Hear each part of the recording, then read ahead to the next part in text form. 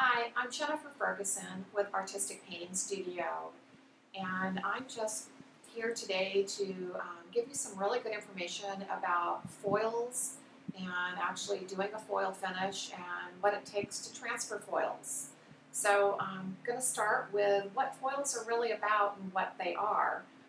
They're actually a metallization that is on the back of cellophane type material, like clear plastic.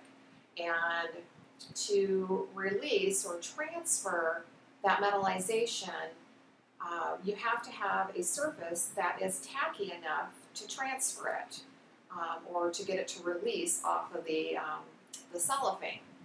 So in the beginning, when we start with any kind of a foil finish, you need to have a foil adhesive, and one that's going to dry to a really firm tack, and that is going to be tacky enough that it will do the transfer for you. I actually have a product that I've created that's called just APS foil adhesive, and it works wonderful. I've had great reviews from everybody that's used it. It is a one coat application. Very, very seldom do I ever have to put two coats on, and believe me, I ask for you to test it on something first before you put two coats on and make sure it doesn't just pull the entire wall off. So it is just a liquid product. It looks milky white, and I'm going to show you how to actually apply it to the surface. And so let me get started here. I'm just going to use a foam roller for my demo right now. You can also use a low nap, like mini little weenie rollers work good also, but make sure they're really low nap. You want to put on as smooth of a layer as possible. You don't want to create a lot of texture when you're actually putting on the foil adhesive because that texture can actually telegraph into the finish. So for the smoothest finish possible, the really, really dense foam rollers work the best. So you can see as it goes on kind of white and milky, but it will dry out completely clear. So I'm just going to roll this on the complete surface and get my sample board ready for the technique that I'm going to show you. And you want to make sure that you have 100% coverage and that you do have good coverage. No adhesive, no tack, no transfer. So you don't want to have it dripping off your wall, but you definitely want to make sure that you have 100% coverage and good coverage. Because I am using just the foam roller right now for this demonstration, I am making sure that I'm putting it on what I would consider to be a generous layer. Just because a lot of times I like to actually use the Rooster low nap roller, which definitely puts on a little bit heavier coverage than a foam roller will actually accomplish for you.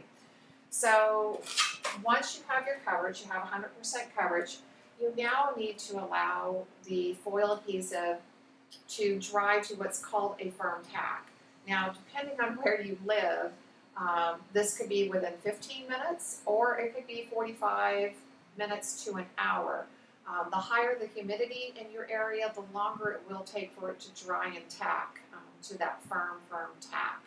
And you don't want to start before it's dried to that firm tack. So if you are in a humid area, you might, or just because there's a lot of rain or whatever, just make sure that you are maybe going a little bit longer than necessary. Maybe let it dry an hour or two. It doesn't matter how long it dries. You just have to make sure it does dry to a firm tack before you go forward. I can roll this surface and leave this for days. It will never dry beyond a firm tack. So in the end of my project, no matter what I'm doing, if it's just a foil transfer or if I'm doing a foil with a stencil or with plasters or something else, for my final coat, I need to either put some kind of top coat over the top of it to protect it, as well as seal back any of that tack that still could be showing. Or I can also put a glaze over it. The glaze also seems to seal everything back. So I'm going to move out this particular sample board that I just prepared and allow that one to dry to a firm tack. And we'll get the one that I did earlier today. And actually, this tape is all wet, so let me remove this tape so I don't have wet adhesive here. Now I can put up my sample board. Okay, so I prepped this sample board a little while ago, and it is what I call a firm tack. I don't know if you can hear that, but it's tacky but firm. Okay, it's not a wet tack anymore. I've actually started off with a black board. This is just a satin, high quality black paint. And the finish that I'm going to show you guys is all working in silvers. So I will be working in, this is the collection of colors. I know they don't look too much different, but they're all slightly different hues of silver. So I have silver, pewter, and I believe titanium are the three that I'm using.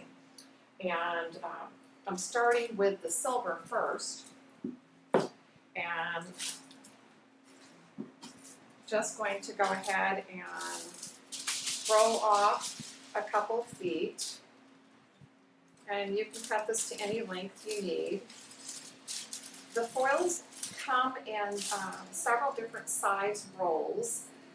This is a 1 foot roll, and my 1 foot wide rolls can come in, I've got I think a dozen or so different colors that are only on a 25 foot roll, and then all of the colors are available in a 1 foot wide by 100 foot roll, as well as when you get into your bigger projects and you're doing some walls, we have a 2 foot wide roll, which can get up to 200 linear feet on here. So that's a lot of foil for your bigger projects. But for right now, I'm just going to go ahead and cut a couple of pieces, and this is the silver HS, the end of the roll. Okay, so we have the bright and shiny side, and this is the side of the foil that is actually the cellophane. So this is what I call the side that needs to be facing you. I always say the pretty side or the bright side should always be facing you. The back side, that is a little bit more matte and finish. This is actually the metallization that's going to transfer. There are many ways to apply your foils, but for today's project, I'm actually going to take my foil, I'm going to wad it up and just sprinkle it. I'm going to make sure, okay, all that noise, sorry, I'm going to make sure that only the back side is showing, and I'm going to pounce this onto the surface.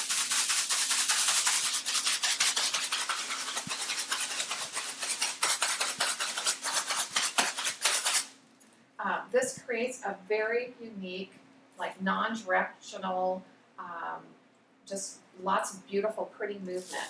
And as you start to transfer that foil, the metallization is going to come off the cellophane. So I'm going to reposition to another section and continue across my board.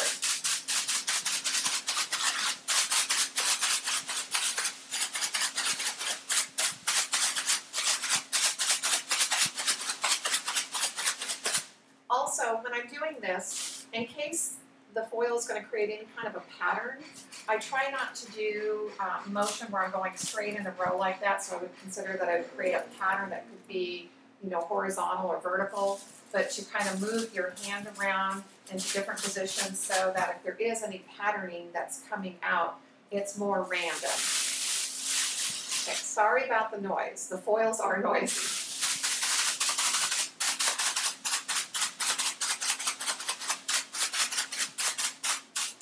Okay, so that's the first color that I'm going to transfer, and then I've already pre-cut my other two colors, and again, that shiny side is the cellophane. You never want that towards your surface. I'm going to crinkle this also, and then again, pass. And now, with the secondary color and the third color, it's only going to transfer a little bit randomly where you still have some of the adhesive that is exposed and tacky enough to pull the metallization off.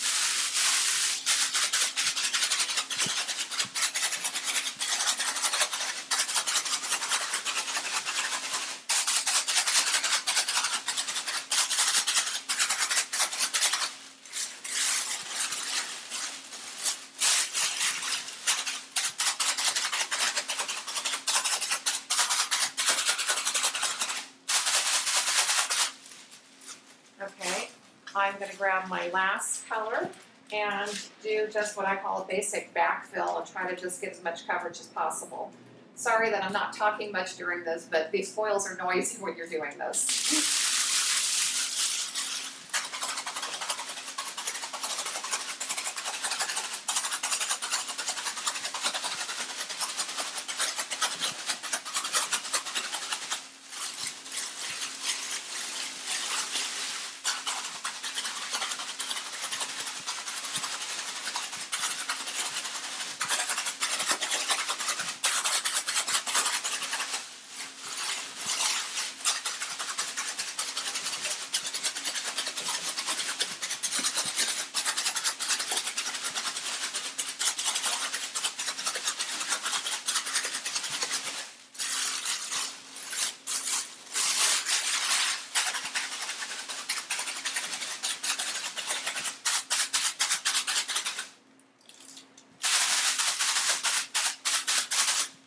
So you end up with a really pretty metallic background.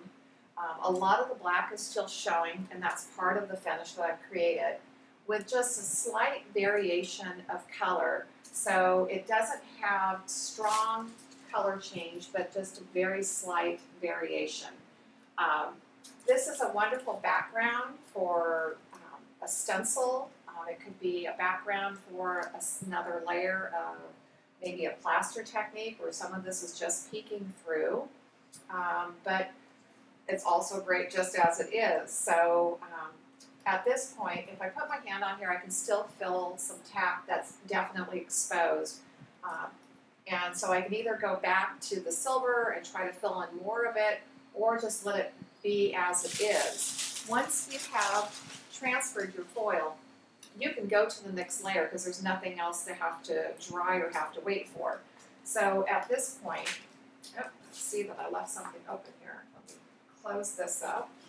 I'm going to apply a coat of what's called final coat, and this just happens to be one of my favorite top coats, and it's a wipe-on varnish. So I just keep my microfiber pads in a baggie. I normally leave them in the refrigerator or the freezer. And just tip over the bottle a couple times just so you're getting some fresh product in here. And all I'm going to do is just wipe that onto the surface.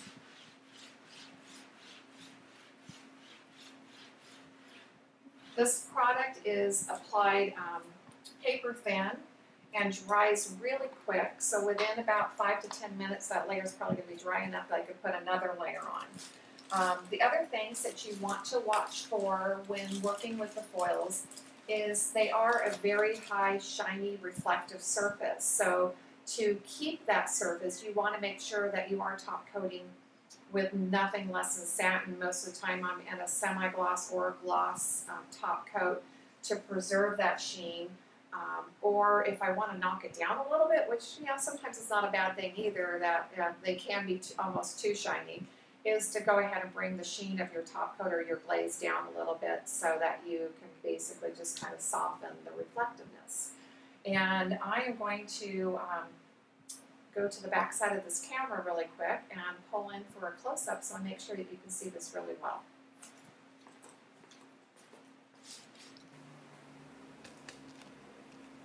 So here we are close-up of the final finish. I hope you have enjoyed watching and that I have given you some great information.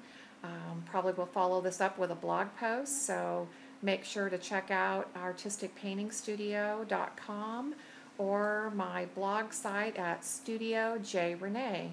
Thanks for joining me.